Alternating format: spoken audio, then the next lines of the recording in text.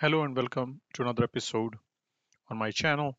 Today we're talking about regular expressions using a tool called Hyperscan. And I have put the logo of their website, hyperscan.io here.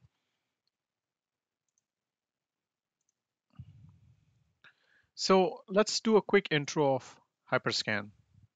Currently, it's been open sourced by Intel, but let's just take a quick peek at its history. Hyperscan began in 2008 and evolved from a commercial closed source product which was developed by Sensory Networks Incorporated. And later, um, it was acquired and released as open source software by Intel in October 2015. Hyperscan is 3-clause BSD license, and as they say, they are welcoming outside contributions. So overall, we'll look at this regex engine and how it's installed and what is the various ways of using it. So quick word about the internals of Hyperscan. Hyperscan is an automata based example NFA DFA, the finite deterministic and non-deterministic finite automata style approach rather than a backtrack approach. um, the other thing is that there's a big plus on using this automata NFA DFA based approach because it's amenable to a streaming and handling of multiple regular expressions. On the downside, the back references and arbitrary look around asserts are notable regular expression features that are not supported by hyperscan.io. Then the next thing is that to use hyperscan, one has to first of all compile the patterns to what is called as a database. And there are multiple ways to do that. There is a HS compile API that compiles a single expression into a database. There is multi, which compiles an array of expressions into a database. And all of the patterns are scanned concurrently at the scan time, which gives us the speed that we need in the regular expression search. There's also extended parameters, and so there's APIs for that. So first step is really you need to have your expressions being compiled into a database before you can use them. And then the second step is to scan your buffer, which is your data coming in. The data could be streaming or otherwise. So there's multiple APIs for that. But you have to use the HS scan function to be able to do the work or the finding of the expressions inside this buffer so that you can get a callback saying, okay, this expression has been found. So that is, in a sense, what the hyperscan.io is made of, or the ways in which we can use it, the API calls, etc. Now let's do a quick. Maybe we have a slide on installation now. So we're going to look at the installation of Hyperscan. And the notable thing is that it can be built in various different ways. Now, the way that I tried to build it or install it was this Ninja method, because Ninja is a very fast compiler, and so I like Ninja because I feel like it runs many times faster than Makefiles. So I will show you using Ninja how to build this and install Hyperscan, and then we'll run a very simple example in their example folder, which is called simpleregex. And so we're going to run that, and so you can basically start from there, and you can build more projects and so on, or try different things from that point. But at this point, you should be able to install and run the Hyperscan using the simple regex example. So with that, let's just quickly look at the installation part first. So for installation, what I have already built it, and I've built it several different ways. So I'm just going to build it for you. by creating, let's say, build 4 folder. So you can make a build folder, just make a folder that where you want to actually build this. And remember that I have extracted the Hyperscan folder here. I think you can git clone it or just download a tarball or whatever. But Hyperscan is the source folder where I have extracted everything. And then inside this folder, I have made this build 4. So I'm going to cd into build 4. Um, and at this point, I am ready to run my cmake. So if I just look at my cmake command, but I think from this installation notes, it says cmake-g generator. And for generator, we'll use Ninja and the source path. So we're going to do cmake-g Ninja and then dot dot, because my source folder is right outside this build 4, right?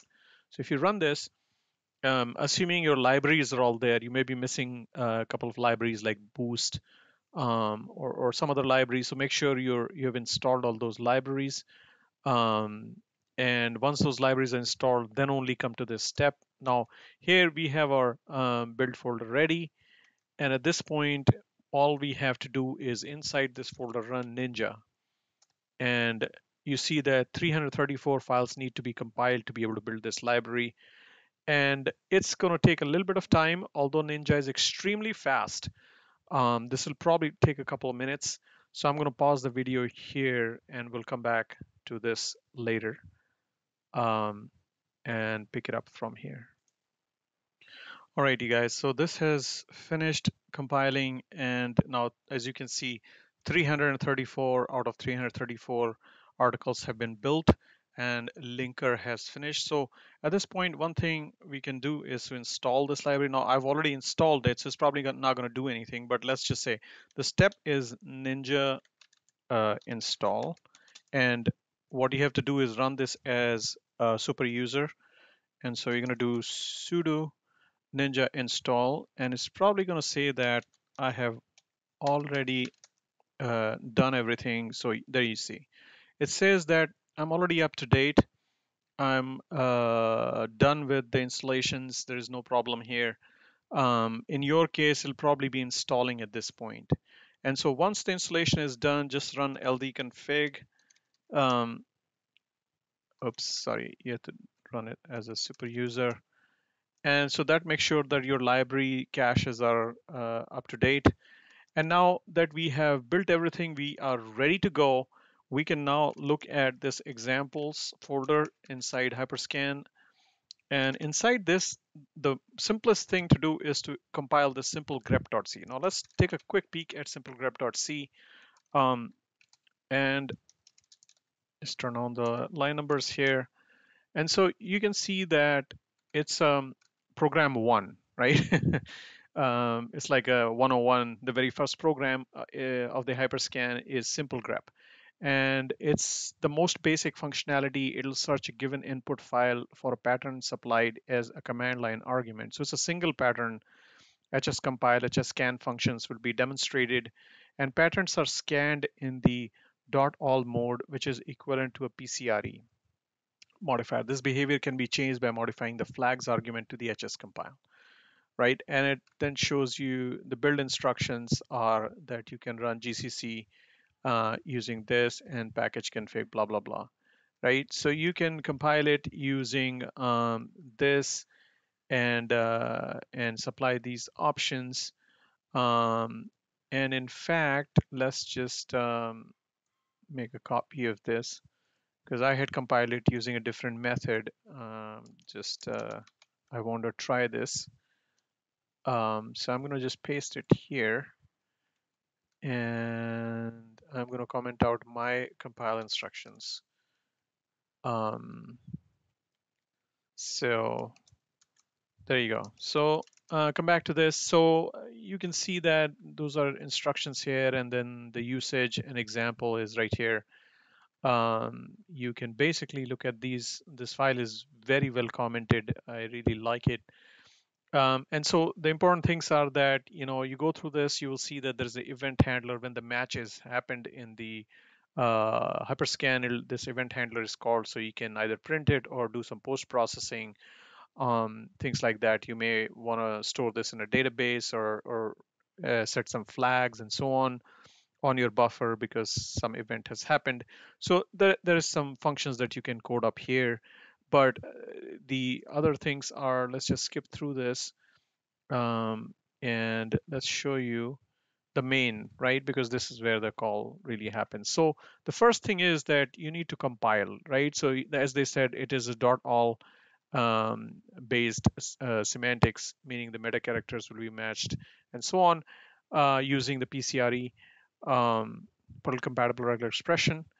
And so there's different modes you can look at these flags, etc. But the important thing is that this instruction is compiling whatever we input um, into the pattern as argv1, that is going to be compiled into this database, right? So what is the output of this is this database, right? You can see that this database is what we're going to get. And then when we have the database, you can basically read the input data into this buffer, um, input data, right? So input data is your data, which is coming from a file. In this case, it could come from anywhere. It could be packets flowing in through your network port, etc. And then you have to build this scratch. Now, I didn't quite understand what the scratch was, but you can read here, and it shows you that we need, before we issue a call to the HS scan, we will create this scratch space that needs to be allocated. Now it can be reused and so on, even though they free it with every call here because there's only one call, but this scratch is not to be created every time. So the scratch is created, and then finally, the long-awaited call here is the HS scan. And so this, it has the database, the input data, the length, scanning bytes with a hyperscan, and I'm not sure where the length came from. Let's just quickly search for this. Um, and I think this is the read input data. Okay, so it has the length of the database, or sorry, of the file or whatever the buffer that is being input to this.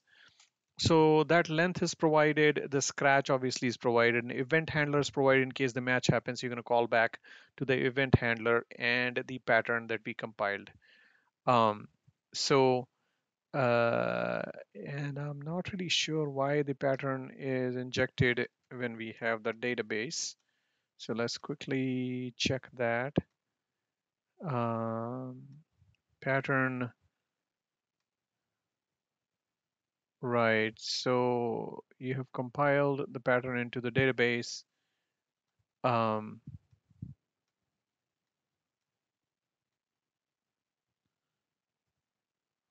okay. So in this case, I guess the pattern is also provided to the HS scan. But I'm curious now that when you have an array of patterns, what does it mean to be passing the pattern here to the HS scan? Because we have already compiled this to database. But I guess I'm not very well versed with HS scan at this point, so I cannot say. But that would be interesting, I guess. And I need to do some more experiments to see why this pattern was even required here, because we've already compiled it to database.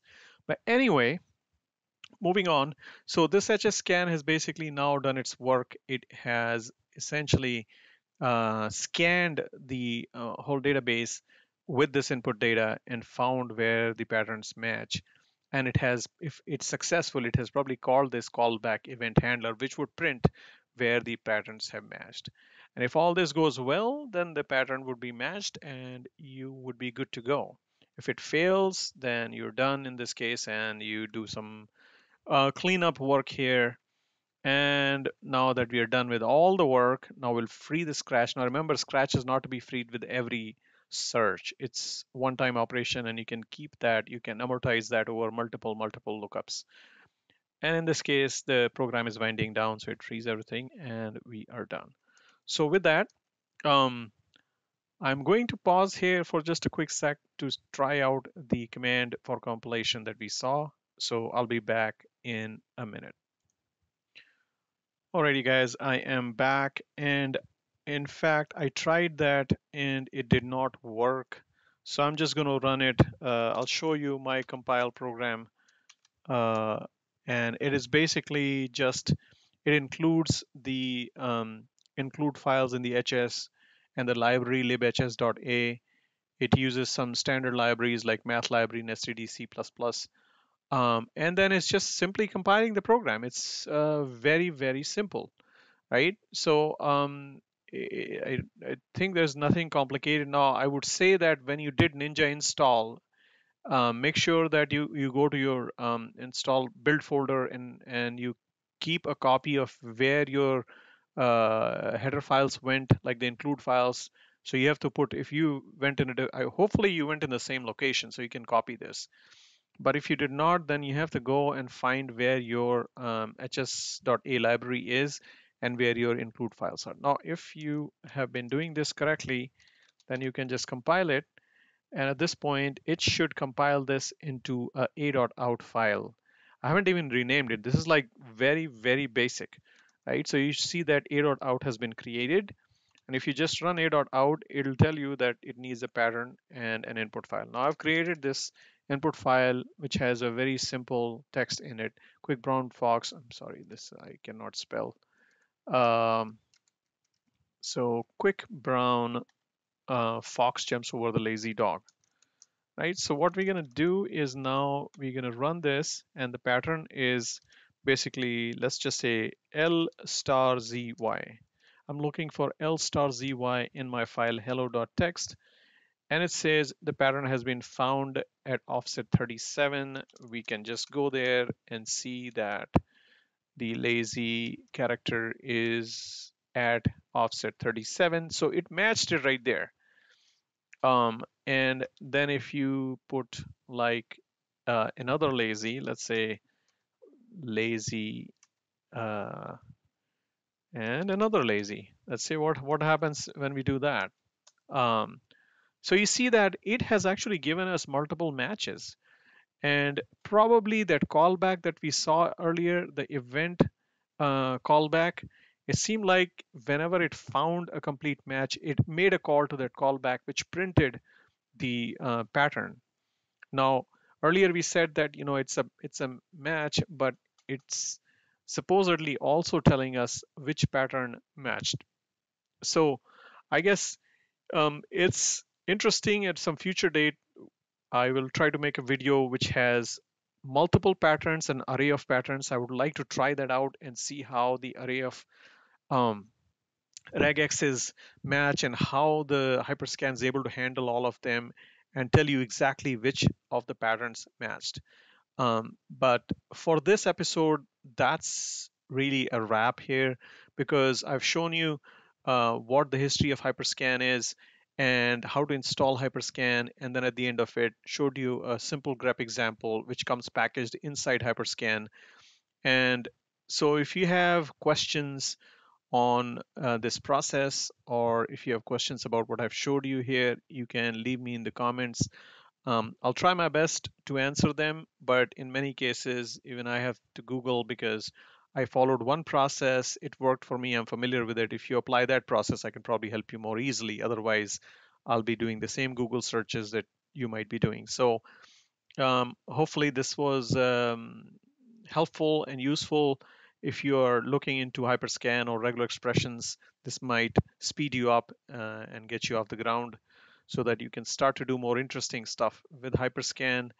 And if you have not subscribed to my channel, I would say please subscribe to my channel, and I will definitely add more videos in the series to look at things like arrays and more interesting, arguments to Hyperscan that might be very, very useful. I'm also looking at working on a video that shows what the NFA DFA parts are. In fact, I'm trying to build a very, very simple Python compiler that can compile to NFA or DFA and show some examples as to what the differences there are.